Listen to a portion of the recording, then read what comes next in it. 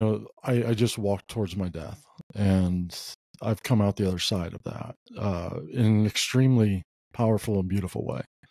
What had happened was I fell in love with myself.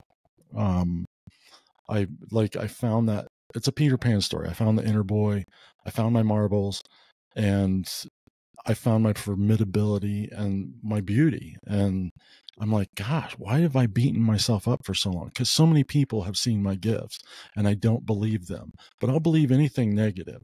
Give me something negative, I'll believe it.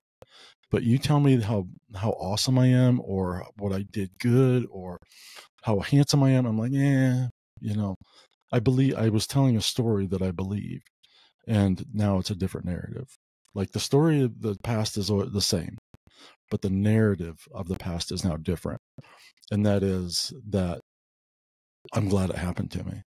Everything, every single thing, because it's made me the man I am today sitting before you. And I think that's a beautiful thing.